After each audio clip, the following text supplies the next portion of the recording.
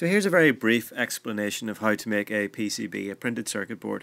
Here you can see the board's already been designed in PCB Wizard, and what we're going to do is just print it out onto some tracing paper on a LaserJet printer.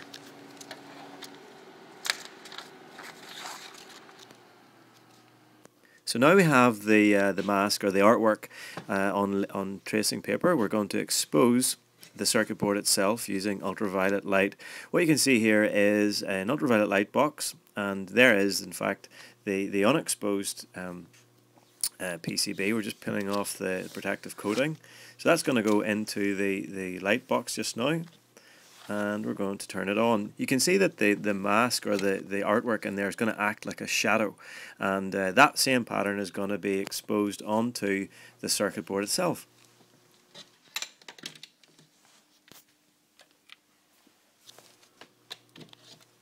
So once the PCB has been exposed, it can be taken out of the ultraviolet light box, and you just about see the pattern of the artwork on the circuit board there, just about. And once that's done, we can pop it in to the developer tank. The developer tank is really just a simple solution of sodium hydroxide, and it should be about room temperature.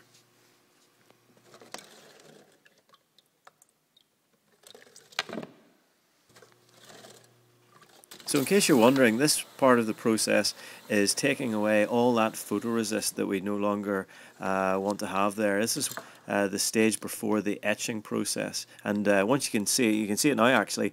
You can really see those tracks, you can really see the artwork in there. The black areas is going to be the copper later on.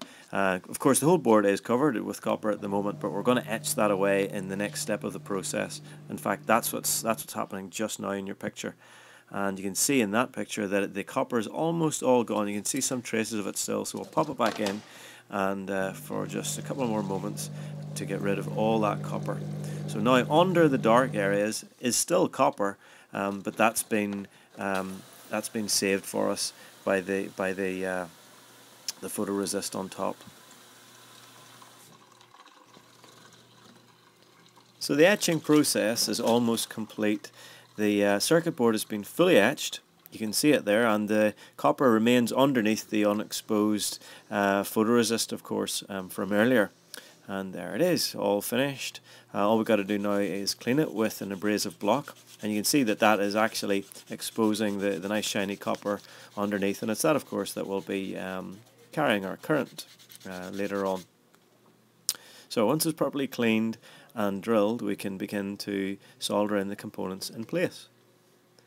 And of course, it goes without saying that you should always test your circuit board at the end. This circuit board actually is or was designed to drive 2 7-segment displays.